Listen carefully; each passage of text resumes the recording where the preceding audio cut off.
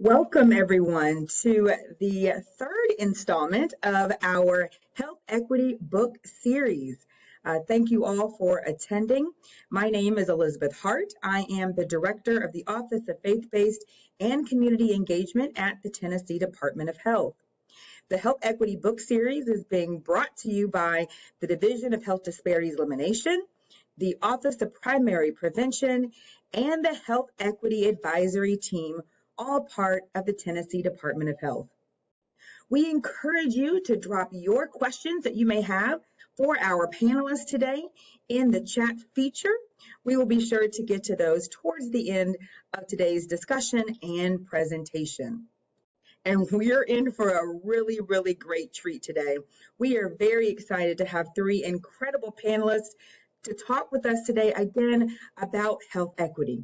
So at this time, I'm going to read their bios, and then they're going to provide a presentation, and then we're going to have a great discussion about some questions that were submitted by our Health Disparity Task Force. Speaking of the Health Disparity Task Force, presumably you received this invitation from me if you are a member of the task force. If you are not already a member of the Tennessee Health Disparity Task Force, you are encouraged to join our group and talk about health equity and health disparities across Tennessee. Simply go to healthdisparitiestn.com, healthdisparitiestn.com, and find the information about the task force. Without any further ado, I will introduce our panelists. Yami Ngose is the Diversity, Equity, and Inclusion Program Manager at the National Academies of Sciences, Engineering, and Medicine. In this role, Yami is responsible for implementing the organization's DEI strategy and action plan related to its programmatic portfolio. Previously, she was a program officer directing a consensus study on racial inequality in the criminal justice system in the Division of Behavioral and Social Sciences and Education. Since joining the National Academies in 2016, Yami has staffed 4 major consensus studies, including reports from community-based interventions to promote health equity, reducing alcohol-impaired driving injuries and fatalities, and advancing equity in prenatal and early childhood development. Prior to joining the National Academies, Yami conducted research at Boston University School of Public Health, exploring topics such as intimate partner violence and gun ownership in relation to homicide rates in the United States.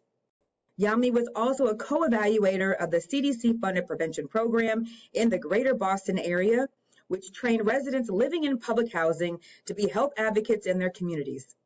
In 2014, she worked for the Boston Public Health Commission, assisting in the implementation of a teen dating violence prevention program. She received her MPH from Boston University with concentrations in epidemiology and social and behavioral health, and her bachelor's in criminology and criminal justice from the University of Maryland at College Park. Welcome, Yami.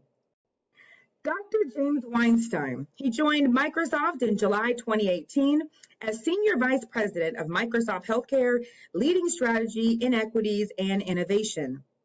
During the pandemic, he has worked with Operation Warp Speed and various organizations around the world, including the World Health Organization, CDC, as well as state and local government efforts to bring the Microsoft vaccine platform for enrolling, disseminating, and tracking vaccine participants.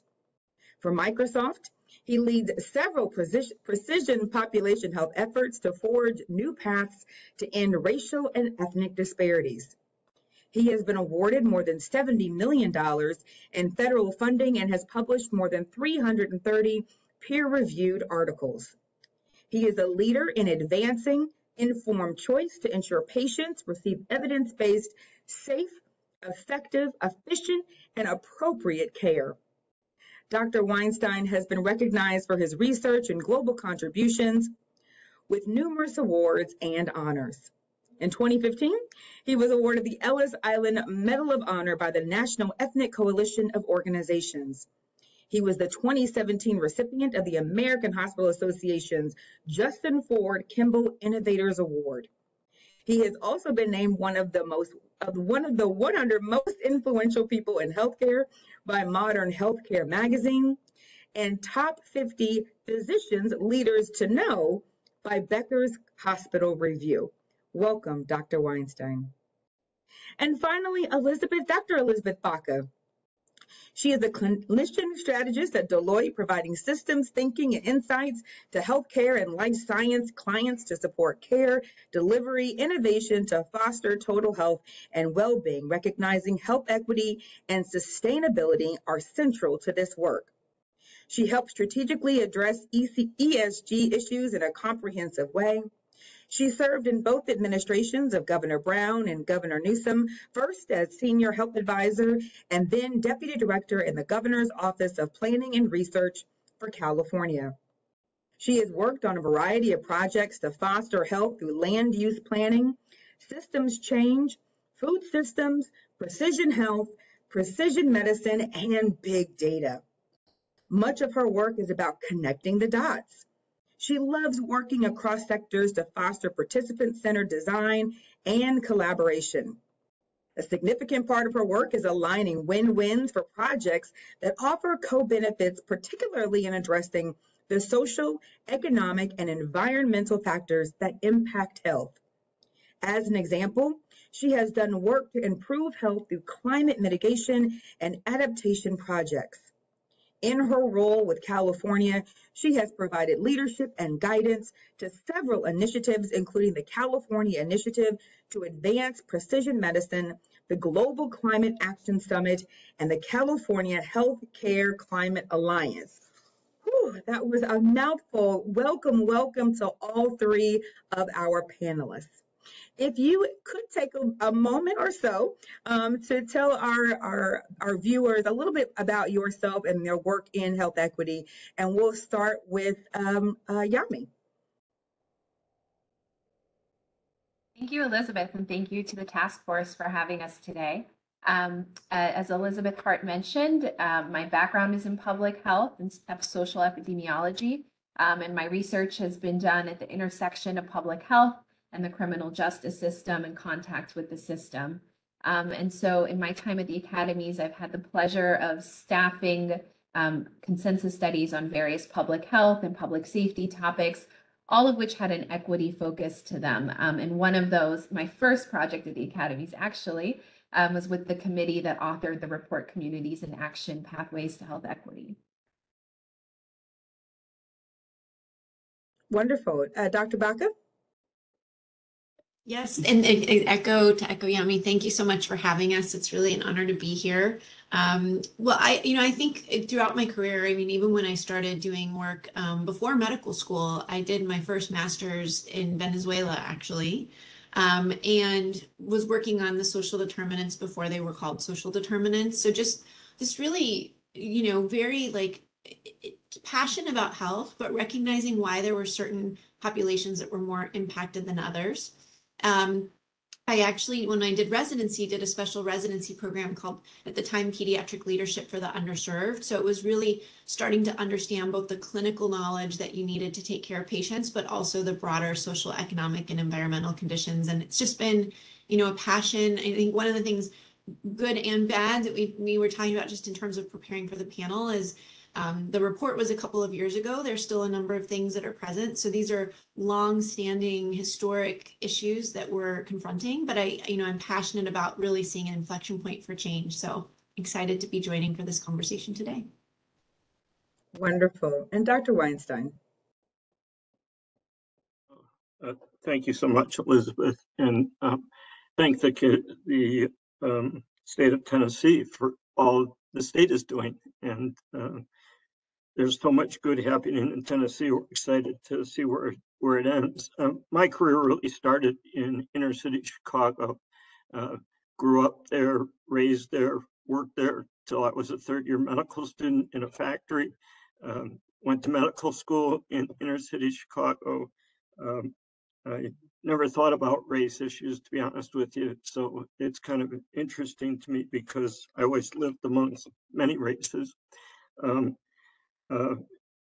During the Kosovo bombings, I spent a lot of time in Kosovo as an orthopedic surgeon, taking care of the injured from that kind of destruction that today we're seeing in Ukraine. I lost our oldest daughter to leukemia when she was 12, which changed my life after 12 years of chemotherapy and radiation. At Dartmouth, I was privileged to run the Dartmouth Institute and the Dartmouth Atlas Project, which has looked at utilization of healthcare for decades in the United States and the inequities of those that utilization, which, as I look back at that work over decades of time, unfortunately hasn't changed much. And so I was privileged to work with Dr. Baca and Yami on this first report by the National Academy that we'll share some with you. And I just want to say that that group that worked together was quite diverse, really represented the country well. Yami can speak more to that. And we didn't trust each other at the start, probably, and this is 7 years ago. But we grew to love each other and to respect each other. And for me, one of the nice parts about this, Elizabeth, is to be with Dr. Baca and Yami today, who carry on this great work. So thank you for allowing us to be together again. It is certainly our pleasure, and thank you all for agreeing to speak with us today.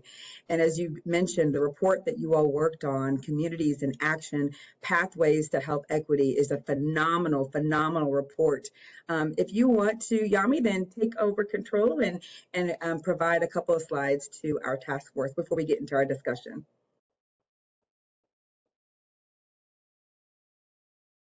Absolutely. Can you see my screen? Not yet. Not yet. It's there. Just Great. need to go slide presentation mode. Yeah. There's sort of a lag on my end. There we go. So, I wanted to provide some sort of stage setting comments about this report and the process behind the consensus study that led to this report.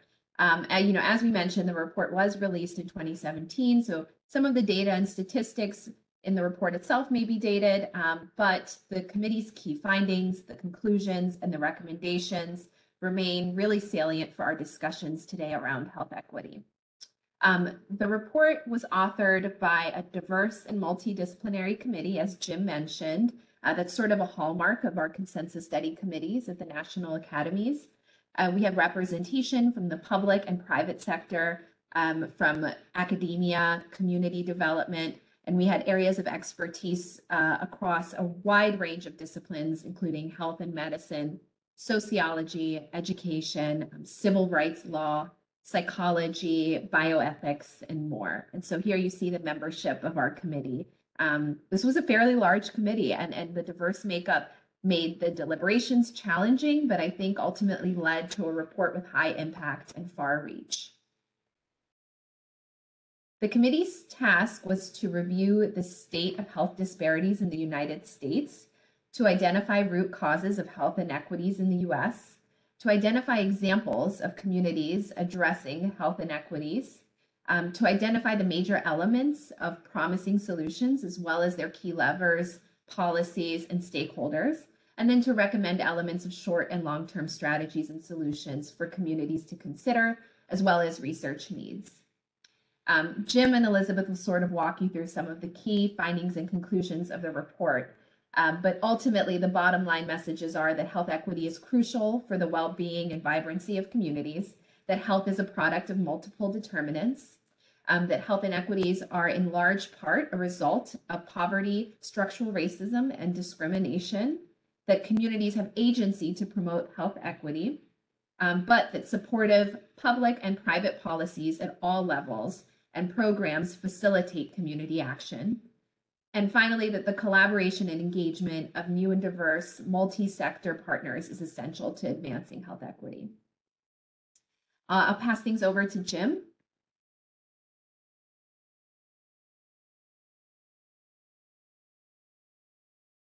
Just trying to come off mute. Thanks, Yami. I think that one of the challenges for all of us sometimes is how to tell the story, and in as simple as way as possible. So I think the committee thought about what picture could we draw on a tabula rasa that maybe incorporated what was known at the time through the RWJ Foundation and other organizations like the Prevention Institute that had looked at some of the social determinant issues. And what would we add to that in a dynamic way that actually was a living model, not just a model for today.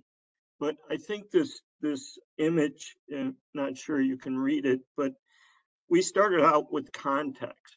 You know, what's the context in which these inequities exist? Because if we don't understand the context, we might not understand the biases, the social, economic, and or political drivers that we're all aware today that are causing this. We were a little prescient in this report, I think, and as Yami said, it's really holding up well. That's good and bad. It's good that it was holding up well. It's bad that it's holding up well because we still haven't solved the problems. I think we think of this, if you can see the bottom of this picture, it doesn't really show up in the slide, but it really says that these social economic issues are nonlinear. They're not always cause and effect. The causal inferences from A doesn't always mean B. And it's really hard to even model those causal inferences in any quantitative way because every community is different. And so this committee focused on that unit of communities. And if you have a chance to look at the report, there are quite a few examples of really outstanding work by some of the communities that we studied. We studied over 100 communities and outlined in the report some of the most interesting, like being able to walk safe to school, things, you know, some of us didn't have to think about. Having a sustainable model for food. You know, we think of food deserts today, but are they sustainable? The nutrition issues in underserved communities. And then we of course thought about the social determinants, and we actually added transportation, which wasn't one of the original RWJ social issues, because in Chicago, for example, one of the cities we looked at, you know, a lot of the inner city communities were kind of moved out to regentrify the city, which helped the economics of the city on rents and property taxes, but moved a lot of the unfortunate families into diaspora. And so then transportation becomes a huge problem in many issues, and still an issue today. And I think we walked away with kind of three components that are important in thinking about solutions, outlined in the middle there. Making health equity a shared vision and value in a community. It's the communities that we're talking about that have to share those values. This can't just be a government approach. We have plenty of government approaches. Some people would say we have almost a single payer system in the country today with Medicare and Medicaid. But it's the communities that are actually going to change the health of the people that they're neighbors with. Increasing the community's capacity to shape outcomes. You can't do this by yourself. We couldn't do this report by ourselves. It's the diversity of opinions that's the strength in finding the solutions. It's when we disagree that we actually find ways to agree. And so the conflicts today that we find in, you know, the politics of the day, I think are not what the solution set is. As I studied Martin Luther King and why he was a good leader, it wasn't just because he was a good orator and he could attract, you know, millions of people to his messages. Is because he was strategic, I believe, in thinking about how nonviolent protest could get the attention of politicians. And in his case, he developed a great friendship with President Johnson, which led to the Civil Rights Act. And today we need that kind of come together through our communities. Think about how great leaders like Dr. King and others, many others, maybe many of you listening today, can mobilize things to change the policies that the communities can then become responsible for in a sustainable model. And I'll just end by saying that we also realize that there needs to be a financial model for sustainability. And I think the notion today of, philanthropic work or like in Kosovo, a lot of the NGOs would come and go. There was no sustainable model for the people. So as we think through these things, we have to empower the communities with resources that they own and control, and have the KPIs or the outcome measures that they become responsible for. And to that end, I think community-based organizations like the churches and the church networks are really important as they became apparent in COVID. We need now to support them for everyday advancement. So thank you again, Elizabeth, for the opportunity. I'll turn it over to Dr. B, our Elizabeth from the committee. Elizabeth? That's great. Thank you, Jim. Yeah, I mean, in that framework, again, I even now in my work, and I have transitioned roles from being on the government side, but to being in the private sector side. And not only do I talk about this framework all the time about the importance of being community driven and really putting community voice first, working on a couple of things right now, but I think it's just such a great anchor across how all of these pieces are interconnected. It's complicated because it is so systemic. But if we go to the next slide, I mean, I think, and I mentioned when I was in clinical care, that was a big part of my own aha of, especially being in pediatrics. When I went into pediatrics, I was really interested in a lot of different fields, particularly neurosurgery. Ended up going into pediatrics. I was so passionate about prevention. And so I thought, oh, well, if I do this in pediatrics, then I'll be able to prevent this and it'll all be okay. And as I started practicing, it was really, really honestly quite shocking to me to see these differences, right? So across the board, we would see differences in outcomes. This is just one around infant mortality. This has been, if you look Black or African American, the infant mortality is 10.6 per thousand births. I mean, just staggering numbers, when you look across the different race and ethnicity groups, why we see such a big difference. And the thing is even though, I think one of the things about the report that has been so powerful is it was, as Yami mentioned, it was rooted in looking at what the status was. And there are there's been a lot of great work, and it's so important to know kind of where you're starting from. But I think one of the other pieces is that it was solutions oriented. So I think we'll get to that more in the discussion. That said, I think it's still really an important starting point for any of the work to be grounded in kind of what the starting basis is as you're starting to think about KPIs. And we saw that with a number of the community organizations we were looking at. That was a newer thing because it was often like, everyone's trying to do really good work. And so that was part of, as we were looking across all of the nonprofits that we looked to, looking for organizations that were able to start to think about metrics, both from what kind of health outcomes they were impacting, but also how that connected directly to impact. If we go to the next slide, this is, I think, again, we put this in there. This is now there are some more live dashboards that exist across the country that you can look to for your own areas. But this also came from the Robert Wood Johnson Foundation, but just recognizing, I think, and literally I was just, I ran into somebody yesterday while I was exercising, and we started having this conversation about like what we do for work. And he, he's not in medicine, he's in accounting, and he was like asking, and so I started explaining, and most people, again, are just shocked to see these kinds of different outcomes, right? So the question to me yesterday was like, isn't it genes? Like, that's a pretty small percent. There are some conditions where that's the case, but these are the kinds of numbers you look at, and you can see this discrepancy, this change, you know, this disparity over 10 years difference in life expectancy in a couple mile radius. And that's where, you know, going back to the framework, we really started to narrow in, how do we think about how all of these different drivers of health are starting to impact outcomes? And I think that is particularly powerful as we start to overlay some of the opportunities around place-based initiatives, which we saw a lot of the groups doing.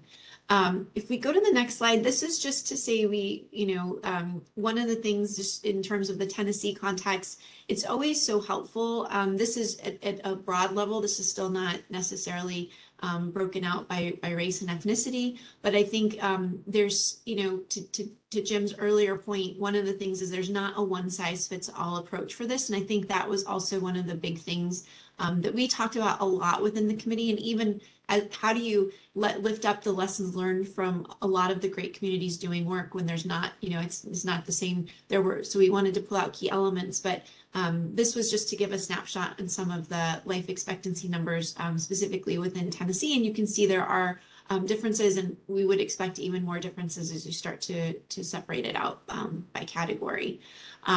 So I think, that, and I'm really excited for the discussion to get into some of the what we, unpacked during the committee process in terms of specific solutions. But I think that was really kind of a foundational starting point of making sure it was grounded in looking at numbers, really thinking about what communities were doing and how could we lift that out and really learn from those really exciting examples geared towards thinking about solutions.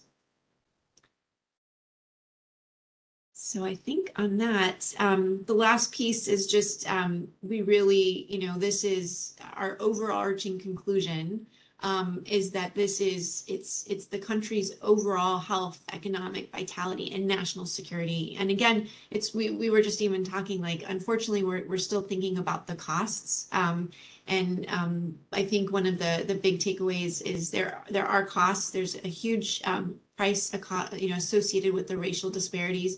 And we could save a lot of money, wrap that back in towards prevention and well-being. We know that there are impacts to even just in terms of being able to serve in the military.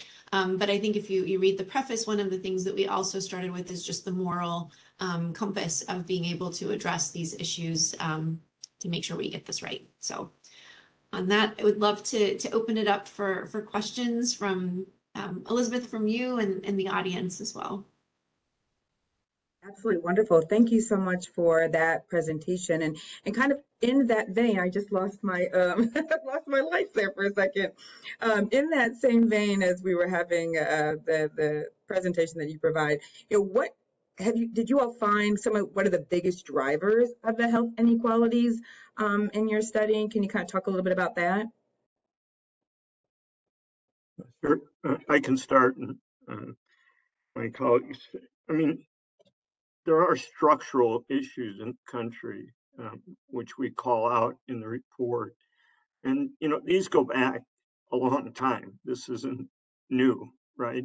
So, whether it's the highway system or the housing systems, we moved people as a corporate society to different communities and just thought that was a solution set.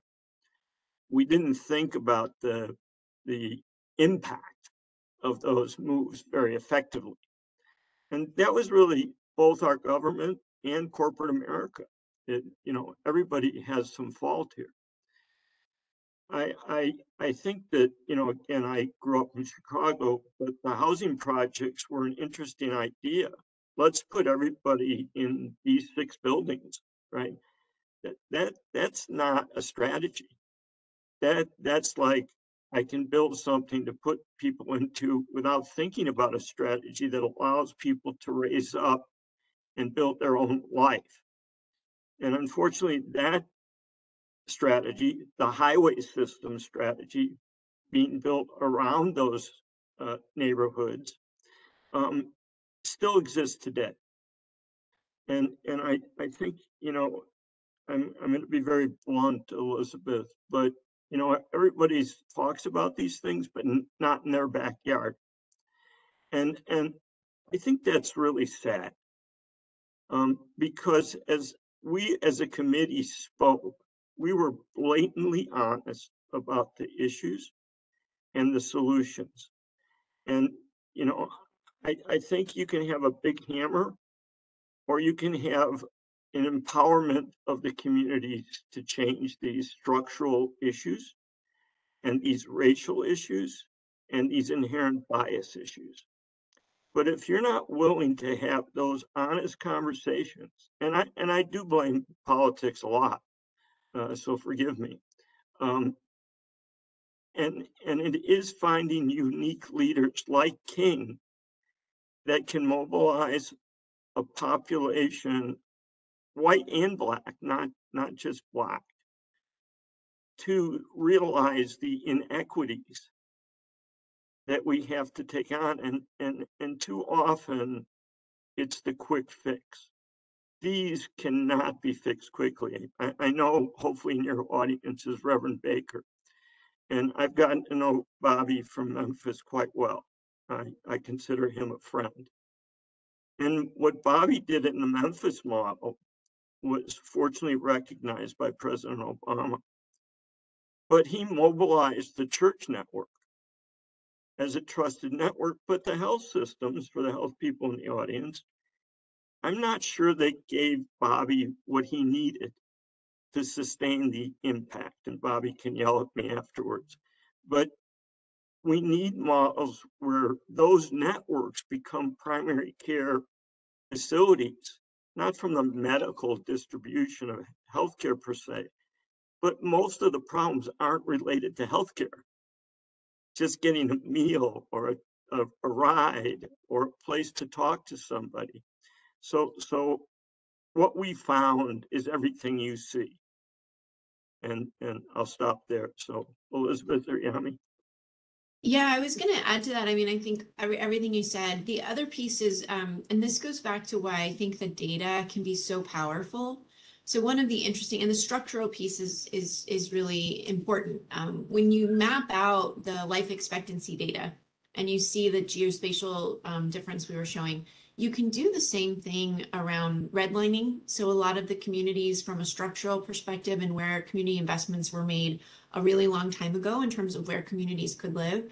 And so what you see is this effect where it impacts the tree canopy, it impacts walkability, it impacts availability to local food sources. So it ends up being that you can map those things and you see that pretty clearly. For the most part, it's fairly consistent across the US. So the structural piece is a big driver. But I think to Jim's point, one of the big things is that because of that, when we looked at the community examples, you could be really well intentioned coming in with what you think is a great solution, and it doesn't move because it's not what the community needs. It's not what's going to resonate and work. And this whole piece around how things can be so different based on different, history and dynamics. Trust, as we talked about, is another really big one.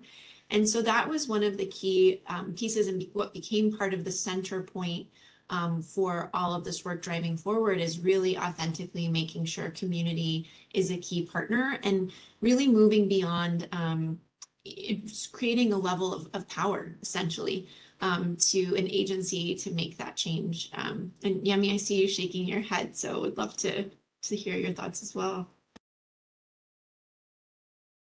I completely agree, Elizabeth. I think, in the committee's process, we culled through examples of nonprofits, community-based organizations, all covering a range of those social, economic, environmental sort of factors. And in some of our earlier conversations, some folks might say, I'm not working on health equity issues. We provide, sort of financial literacy courses and opportunities for folks to save and invest. And we, and being able to translate that work into a health equity lens, was really powerful, I think, and one of major contributions of the report as we think about it in this holistic way. I mean, could you also comment a little bit how the National Academy works and how this committee and the report also was an impetus to what you do now? Absolutely. Thanks, Jim. You know, the National Academies were a nonprofit organization that provides sort of objective advice to the nation on matters of sciences, engineering, and medicine. And so this report and this project was sponsored by the Robert Wood Johnson Foundation in an effort to inform its Culture of Health initiative, which is broad and far-reaching and really impactful. And so we convened this committee, this multidisciplinary group, to review the evidence, deliberate, and then to define key findings, conclusions, and recommendations for policy and practice. And so that's sort of a really sort of prime example of our work at the academies. And once this report was published, we heard from our stakeholders, our target audiences, a resounding yes, thank you. You know, it means something for the National Academies to say the root causes of health inequities are poverty, discrimination, and structural inequities. And then moving forward in our work, you know, as I mentioned, I worked in the criminal justice space, and being able to point to an Academy's report that says the evidence points to these root causes, not just with respect to health inequity, but also tying to criminal justice outcomes, to opportunities for employment, you know, to educational attainment, has been really powerful in our work. And so we certainly still use the report as a resource, and it's the number 9 downloaded report in the Health and Medicine Division of the National Academies to date. And so it's been a resource for many folks across sectors and audiences. Yeah, number 9 out of 2,000. So plus, so it's not number 9 out of 10, but that's Kentucky. But that's wonderful, and thank you so much for providing that context, not only to the inequalities, but also the context to the National Academies. I'm sorry, you wanted to say something else, Dr. Weinstein? Go ahead. No, just saying, Yami, you might talk about your new role and how that evolved from this kind of work as well. Yeah, I'd be happy to. In my new role, you know, we've established an Office of Diversity and Inclusion last year at the National Academies. And in part of our organizational DEI strategy, you know, one of the main focuses is being able to apply a diversity, equity, and inclusion lens to our projects. And so Communities in Action, again, is just like a paragon for this effort. It's really a great example of how a diverse committee could lead to a really impactful report, and how taking an equity lens to our work, whether those are workshops, reports, and so on and so forth, can really make an impact in societal outcomes. And so that's what we're doing across the board with our program divisions and our work, hoping to advance DEI in STEM, and then also in outcomes across the sort of portfolio of work that we engage in. Across all the National Academies. And I think it's interesting historically, Elizabeth, that, you know, Abraham Lincoln started the National Academies, and it was meant to be an advisory body for Congress, and still is. But that history, just like the history of Dr. King, we shouldn't forget the history. You know, the people here today, we didn't start this. We didn't come up with something new. We stand on the shoulders of many people who came before us. But we have to solve this today, right? And so I call on all of us who are listening to come together to solve some of the greatest problems, because there's plenty of money out there. It's not a resource issue, it's how it's spent or misspent. And then the empowerment of the people in the communities, which this report's all about, and the examples of, if they're empowered, what they actually accomplished is remarkable. So I hope that, you know, just by your invitation, will help stimulate this dynamic conceptual model to a real working situation that's sustainable in Tennessee.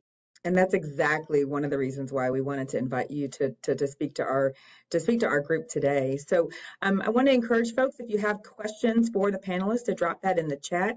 I do have a question from one of our attendees who works to implement statewide programs. They said, from a programmatic perspective, and trying to go beyond the critical work of intentionally reaching out to underserved populations, what additional advice do you have to center our programs on health equity? Ooh, that is a terrific question. It was one of the things that we definitely, and I'll put on my former state hat role and some of the conversations we had with the committee.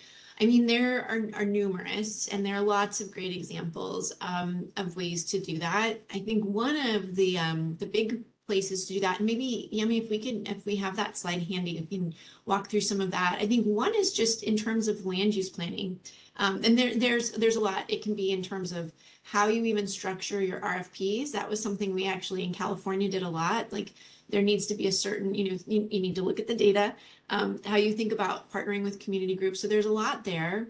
But when we look to the official recommendations that within the committee that we talked about, I think one in particular from a state side is to really think about intentionally, given the nature of how powerful, as we were talking about, transportation, food systems, housing, all of those things are, is to start to think about just even the piece of how you do community engagement.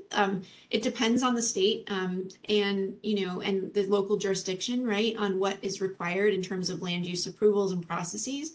But just even that element of having a forum where, even how you design it, what time of the day is it? Is there childcare? Is there food? Just being able to have community come in and participate. The other piece is, and this has not been as much, there's definitely been a big push here in terms of how partnership happens, right? So even bringing in public health departments. So often these decisions are made outside of public health, but being able to have a collaborative work group or even a working group to start to think about unintended consequences and impacts on health and well-being. Just as one example, there can be really powerful connection points around electric vehicle charging stations and where they get placed. So you could have, we're really trying to do this great policy, but you're not thinking about where they get placed. And so disproportionately, you have better air impacts in different communities, right? And the slide disappeared, but I know that the other ones, no worries. Some of the other ones were just like multi-sector collaboration. So how you bring in some of those other partners and then and thinking about co-benefits. So this is when we're really thinking about aligning wins. So it's not maybe just, and this was, as Yemi was mentioning, sometimes someone's talking about health literacy and they're like, well, that's not health equity. And it's like, it is, and it's really framing that up to try to get to more of the benefits from doing these projects. And then the last is, and this was a specific one around affordable housing because we thought that was so important for any statewide programs that are being implemented at a policy level to really think about, and this is a big challenge, and I've had this conversation a lot with communities. It's like we're doing community improvement and then it improves the community, it increases prices, and people end up getting pushed out, and it has this unintended consequence. And so really embedding strategies, and again, there are a lot of policies and places that have started to do that, whether it be buying off land early on or thinking about mitigation measures or putting protections in place for folks that are already located in that area. So those, I mean, there are many more, but these were really the key ones as we thought from some of the land use planning perspective at a state level that can happen. One of the things to pick up on Elizabeth's comments, there's a book by a guy named Ron Adner called Wide Lens. And it talks about how major companies and cities fail because they haven't thought about like the charging stations. And they have and we see this in healthcare all the time, in the venture space. Fantastic idea. I can tell you where the brain tumor is. I can make sure you get the right treatment, but I can't integrate it to the health system. So it fails, right? So what we need to do is have that wide lens approach and understand the issues. And I think a lot of inequities are because we aren't looking at the wide lens with a wide lens view. We think about solving some people's problems, but not all people's problems. And as I said before, every community is different. And so, I really think that solution sets are not dictated by us. We gave suggestions, but I think we mentioned pieces and the inefficiencies of not taking that wide lens approach. So I hope that's helpful. It is wonderful. Thank you for providing that context. So we kind of talked about this a little bit. So we know that where you live and work matter to your health. What steps should we take to ensure everyone, regardless of their socioeconomic status, has that equal opportunity to live a long, healthy life and level that imbalance of life expectancy disparities? I know, Dr. Baca, you somewhat mentioned that previously when we were going through the slides. If you would like to talk a little bit about that. I think this is where it's a tough answer because it's kind of addressing all of these things. I think, you know, one of the big pieces, and this is where I think and Jim was starting to touch on that, like, it's not just one entity. It can't just be a Department of Public Health. You could do the most amazing campaigns and education, and it's still not going to get there. Nonprofits can do amazing, just, you know, really hard work, and it's not going to get there. And I think that part of what we were saying in a lot of the recommendations are that it does take this kind of whole of community approach to get there. So I think it's really thinking about how the businesses think and plan, how all of these sectors come together, and that everybody has a role. I think one of the other things is, even as we look at this, it can be a bit daunting because there is so much to be done. And so I think, you know, part of it is kind of charting that path from a strategic standpoint of what the first and most important thing is to tackle, and then really going in there. But it's a big question. I'd love to hear thoughts from my co-panelists. One of the things, Elizabeth, and Elizabeth from Tennessee understands this too. You know, during the Obama administration, the Center for Medicare and Medicaid Innovation was started, and I had some small role in that. And, you know, $10 billion were allocated. And if you look at the reports on the success of that, it's not very good. And so sometimes we're picking the wrong winners, right? And I think, and this will offend some colleagues, I'm sure, in the audience, but even places like Dartmouth, where I came from, or now I work at Microsoft, we're not necessarily the place that's going to do the best job. And we need to look at the Reverend Bakers of the world who don't have the academic track record and CV or vita that a grant application might get attracted to, but boy, they can deliver, right? And that's to Elizabeth's point. We need to incorporate everybody. I think that's been a mistake for us as a country.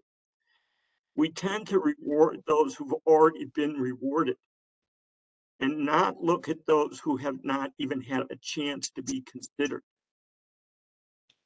And so I hope we can open our eyes as the Center for Medicare, Medicaid Innovation for all people, just like the life, liberty, pursuit of happiness for all, not for some.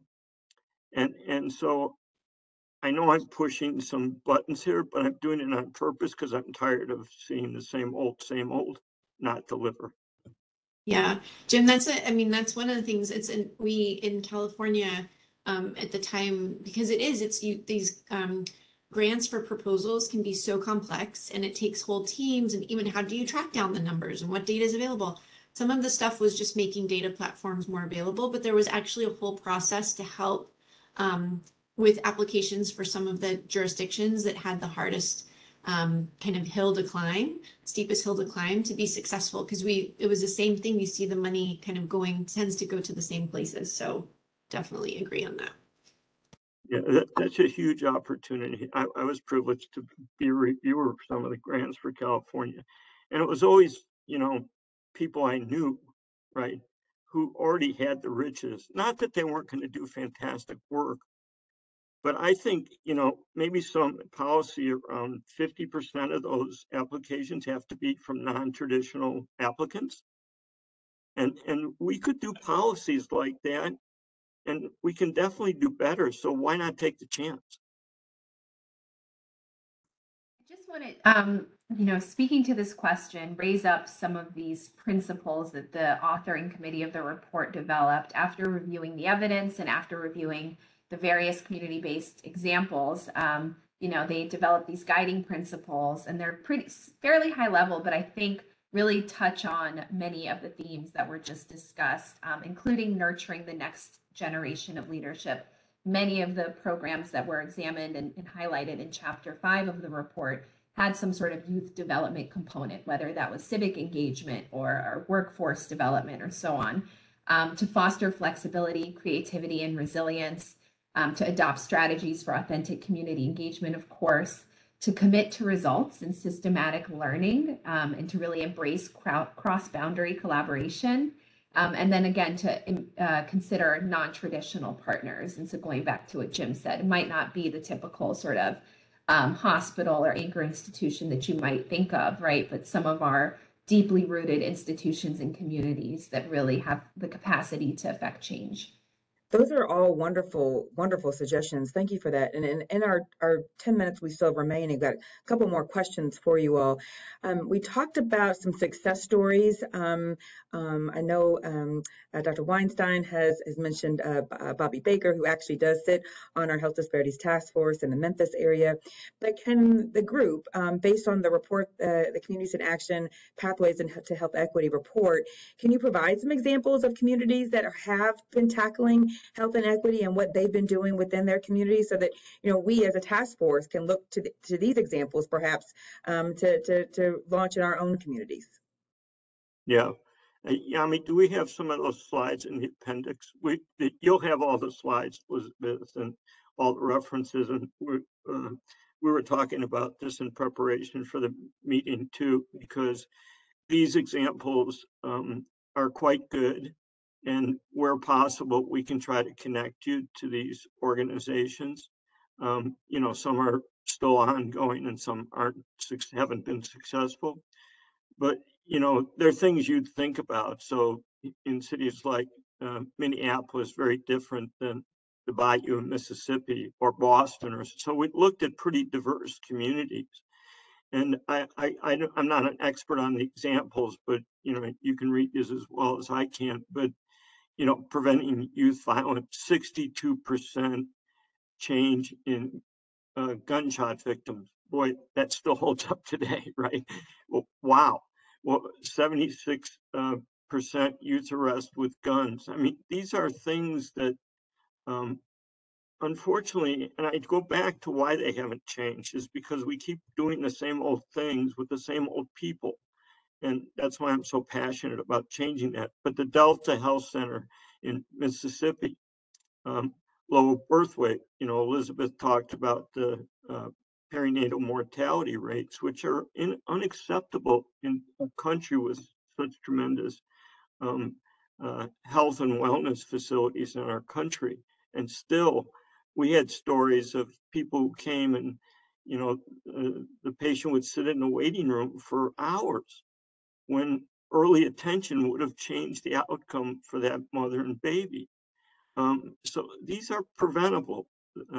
Boston's done some interesting work on the academic side, which I think is also incredibly fundamental to our future success. Yami was talking about nurturing our future leaders. It starts in, grade school, doing the basic understandings of math, science, liberal arts educations, and changing those scores so that then these communities can have people come back with the kind of knowledge to build the future, not just leave the future. So there's other examples, and I don't know if Yami or Elizabeth, Dr. Becca wants to comment. Yeah, I would say I think the WE Act, I think it might be on another slide. Oh, there we go.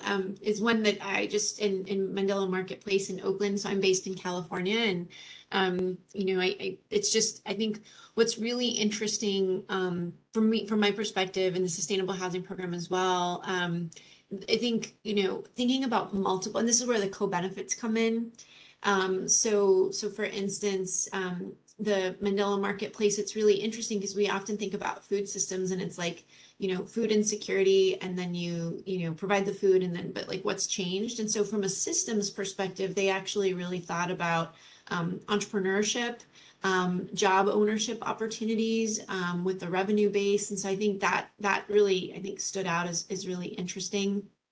And then for React, I think one of the things that was really interesting in particular was this piece around policy change. So linking the advocacy, but moving beyond just the programmatic perspective and really starting to think about policy change. And I was just doing some work with a nonprofit out there recently, and just like the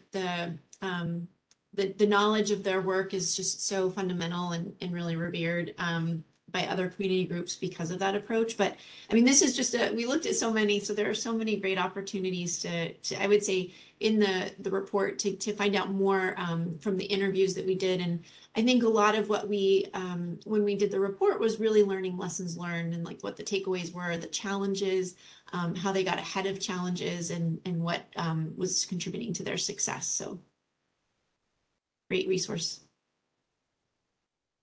Wonderful. Go ahead, Yami. I wanted to note on a really positive note, as we were preparing for this presentation and we were revisiting these community-based organizations to be able to link out to their web pages, I was really delighted to see that all of them are still active, maybe in a slightly different form, but all sort of still active in their work for health equity.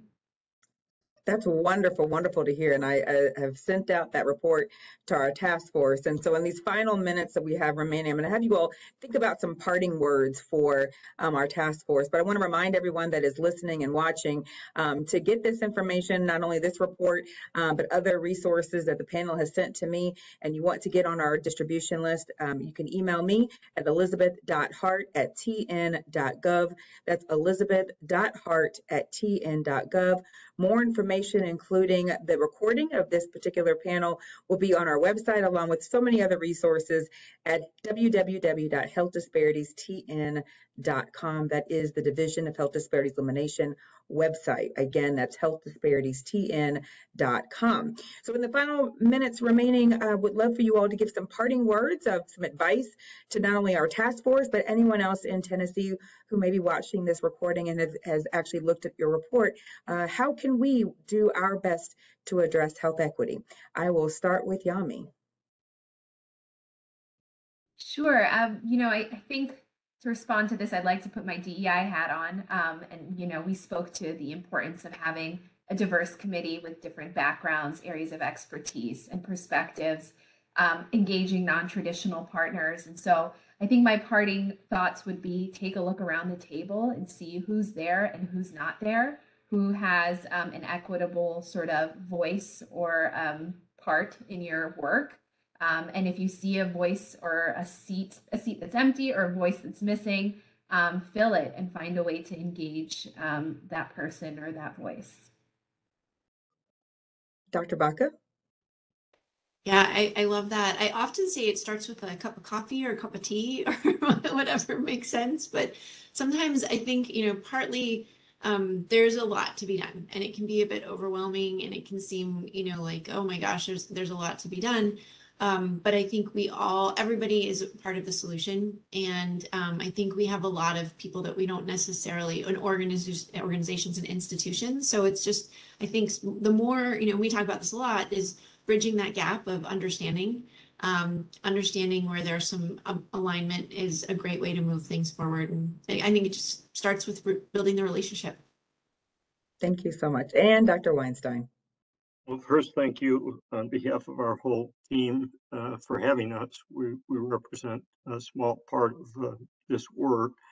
I'm always reminded of quotes, and if you watch TV, sometimes I do, not very frequently, but there's these shows with kind of singers that get picked by various, I don't even know what it's called, but there was a girl named Jane Kristen Marchowski. And Jane, unfortunately, has passed away from breast cancer. But she said two things that I'll always remember. She said, you can't wait until your life isn't hard anymore to be happy. And she said, don't you want to see what happens if you don't give up? And so I'm hoping that we don't give up, that we keep supporting each other, as our colleague said, and keep these conversations going, because I want to see what happens.